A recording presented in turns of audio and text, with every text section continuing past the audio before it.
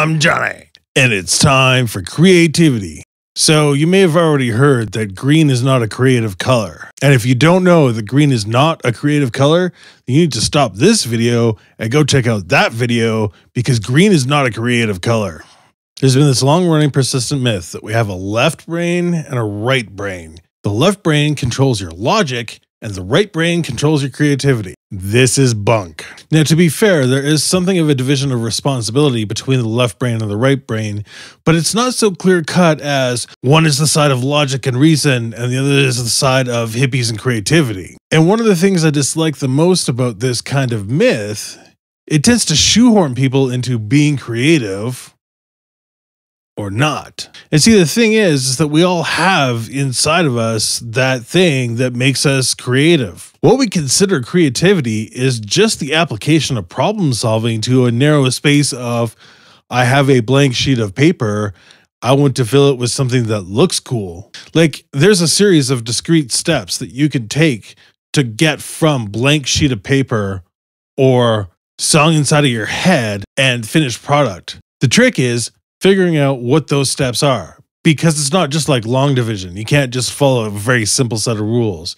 And incidentally and ironically enough, one of the best ways that you can do that is by copying.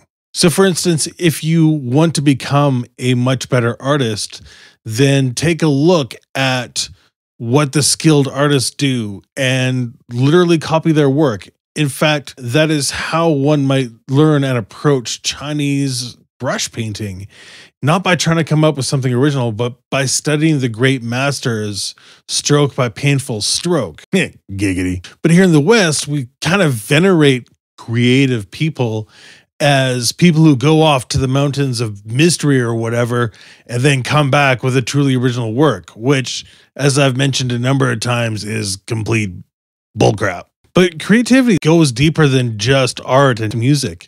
Like, there's a deep well of creativity in, say, computer programming, for sure, or even troubleshooting big, expensive servers, or even further still, framing a house.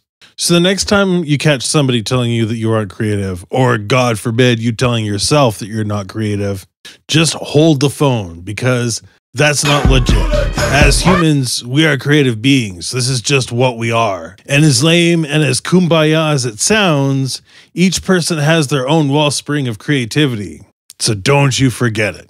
So this video blog is dedicated to my baby, my lovely wife, whom I met 17 years ago, and whom when asked if she did anything creative, she said no. And as it turns out, was complete and utter bullshit, because now she's an amazing photographer, a great interior decorator, an artist, a thinker, a maker, a sewer. The list goes on. Happy birthday, baby. I love you. Creating is fun.